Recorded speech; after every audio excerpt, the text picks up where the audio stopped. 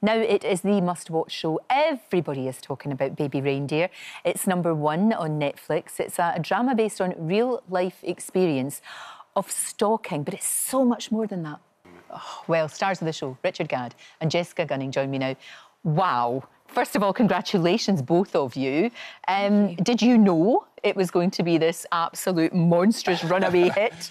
I really believed in it. Like, yeah. I hoped that it would be received well. It's been out a week. It's been out a week and an hour at this point. And so I didn't expect it to be this big a hit so quickly. I thought it might maybe grow a little bit, be a bit more organic, but yeah, I'm delighted. It's been a crazy response. Because you did it on stage. I mean, you won an Olivier Award. That's very grown up. Oh. It really is. So, you know, there is a sense that, yes, of course, it's a great idea. It's a brilliant drama. You always knew Jessica was going to be...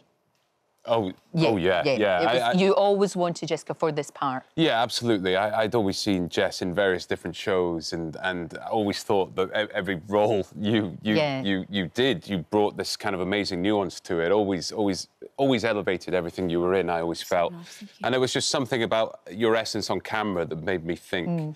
This is Martha, we have to get her in. She's so complex. I mean, it's called a story, and of course it is your true story about stalking. It is so much more than that, and Martha is so much more than that. And the fact that you play her, we are terrified of this woman 1 minute, and the next she's so vulnerable. I mean, she's a victim as well, isn't she, really? Well, I mean, it's all in Richard's writing, really. I read the script in one go, all episodes, and I just absolutely was hooked. And I kind of fell in love with Martha and Donnie and their storyline. I kind of saw it as like almost an unconventional love story in a way from her point of view, anyway. You obviously sound so different. Because can I say, as a Scottish person, we're both Scottish. Okay. Can I say, cracking accent. Oh, yes, thank you I honestly thought you were Scottish. Didn't you? That's so good. So to hear you speaking like that, it's like, why is Jessica talking funny? It's amazing. It is, but that's the thing about this. It's not just, you know, normally when you do stalking, you see it, you know, in real life or you see it in drama. It's very straight. It's sort of quite simplistic in a way. There's black and there's white. Yeah. There's good and there's bad. Yeah. It's so much more than that. That's the thing. Yeah, absolutely. I remember when I was getting stalked in real life, I do remember thinking, having these thoughts, like, well, this is nothing like it is on television or in film, where it's kind of, you meet someone normal, they get a bit weirder, they get sinister, it's very insidious. I really felt like I was met with someone who was quite unwell and needed help, and that's what I wanted to bring to the screen, ultimately. Exactly, because you give her a cup of tea. And you did that in real life. Yeah. And from that one simple act of kindness comes utter chaos. Yes. And you see your whole life sort of unravelling, but not just because of this. It's very difficult to talk about it because I don't want to give it away for people that haven't seen it. I don't want to give away all the... But honestly, you will have carpet burns on your jaw. Like boing, like that. It is amazing. Thank you so much. And when you see that on real life, because obviously everybody knows a lot about what happened in that particular point of your life. Yeah. You've opened yourself up. It's very brave of you to do that. Yeah, yeah. And showing that vulnerability, you know. Yeah. Yeah, it sometimes feels a bit mad at times that I have done that, but yeah, I think, you know, we live in an age where I just thought it was the right time to sort of try and bring a nuanced conversation to something. I think the human condition is extremely complicated, and I felt like a lot of art and TV in this day and age had maybe simplified it too much. And when I went through this whole thing, it just felt like such a sort of giddy mess. I sort of just wanted to bring that to the screen with no moral agenda and just see what people thought. I mean, because I wonder, when you're... Obviously, it's different because you're playing yourself. You're playing this character, and it's based on your stalker, but not really. You know, you've obviously, for dramatic licence, if you like. Yeah.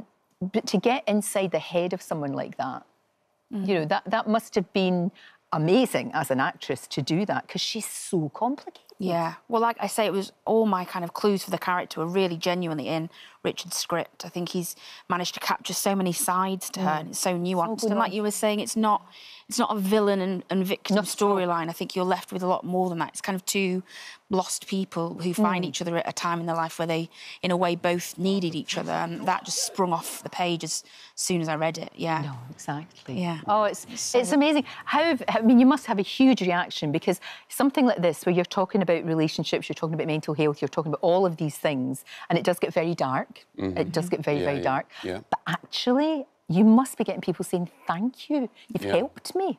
Yes. You know, yes. yeah, because I thought I was the only one. Yeah. Yeah, yeah. Not so much going through the stalking thing, but just the whole, you know, that Everything, complex emotion. Yeah, the whole thing. I think that's what's been most rewarding, really, in a lot of ways. I think when I was going through some of the themes in Baby Reindeer and some of the sort of awful things that I had been through, there was a great sense of sort of isolation and loneliness. And I think one of the biggest themes in Baby Reindeer is loneliness and isolation. Absolutely. And I really, wanted to breathe life into it. I do feel like if something like Baby Reindeer was out when I was going through these things, I would have perhaps felt less alone. And so these messages that I'm getting from people and all the comments online and everything like that, it really does feel good when people are like, I've been through something like this and this has provided me great comfort. No, exactly. Of course, and exactly the same from your point of view, you know, about Martha. Now, look, we've got quite a lot in common. Yeah. Because you're from Wormit, which I know very well, because I used to go to the Sanford Hotel in Wormit a lot. The Sanford Hotel? Yeah, you know. That's where we had our honeymoon night. It was indeed. Wow, honeymoon in the Sanford Hotel. Exactly. That's we brilliant. both are Dundee United fans. Yes, we are. Yeah. Now, you were going to get, you were playing a part, and you got DUFC, Dundee United Football Club, on your knuckles. Yeah, that's totally right. I was in. I love that. Oh yeah, there it is. Yeah, I was in a show called Wedding Season. It was on Disney Plus. I played a psychotic, very different to Donnie Dunn, a very psychotic sort of character. And they said, they were like, do you want Love and Hate? And I went, no. I want DUFC, Dundee United Football Club. Fantastic. And the rest is history. And we both love Maurice Malpass, the legend, which gives us an excuse to show a picture of the great man. Oh, there he is. Now, who would have thought we're talking about Baby Reindeer? Yeah. And we moved on to Maurice Malpass. It's like a dream come true. I had a pussycat called Maurice Malpass. Wow, did you? See, That's we've got amazing. that in common if as I had a well. pet, I'd definitely call it Maurice Malpass. Would you? Well, yeah, You and it would must. have to be the two names, Maurice You absolutely... No, you must. You must. And if you want to call your pussycat Maurice Malpass, well, you have our permission. Thank you. It is so good to see both of you. Nice to be Thank here. you for giving us one of the most amazing experiences, and so different to everything else that's out there. And if you haven't seen it, I've tried really hard not to give away too many spoilers, because I'd love to do a big deep dive into this with you, but you've got to watch it. It's on Netflix now, so you can watch it whenever you like. And I guarantee you watch the first one and then you watch the whole rest of it after that. Half-hour episodes, so it's good. Yeah. Thanks, guys. Thanks ever so much. Thanks for having Can't us. wait to see what you both do next. Thank It's you. so Thank you. interesting. Thank you.